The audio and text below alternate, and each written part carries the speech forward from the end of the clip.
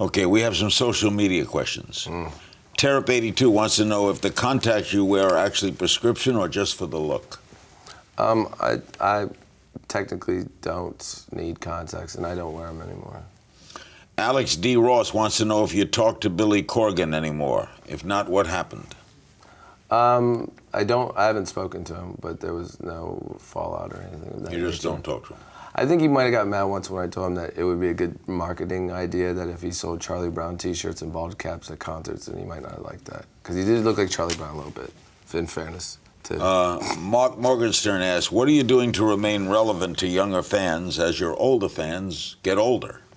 Being on Larry King. That's the way to do it.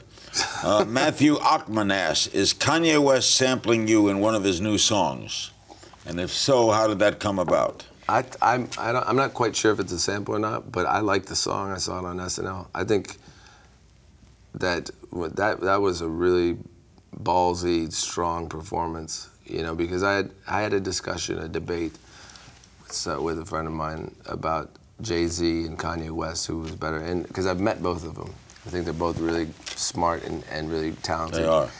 And it was an argument over who was better, and I was leaning towards the Jay-Z thing until I saw that. And it wasn't just because it may or may not have sampled beautiful people, but I thought, wow, he came out so strong on Saturday Night Live. I wish I would have done that. At House16 wants to know what kind of diet you have. Wow, that's strange. I mostly eat, well, I'm not a vegetarian. I mostly like fruit and vegetables. I always usually forget to eat. That's my problem. Forget to eat. I forget to eat. But sometimes, you know, being on tour all the time, I think my favorite food of all is a grilled cheese sandwich. I like that too. Yeah. Grilled cheese sandwich is almost the perfect sandwich. It is. You dip it in ketchup, it's even better. Never tried that. Gerard Matas tweets, would you ever do a duet with Madonna? Oh, I would have loved to, or would love to still. I think that she is I actually met her. I had a crush on her when I was younger, but I met her. She's a great promoter.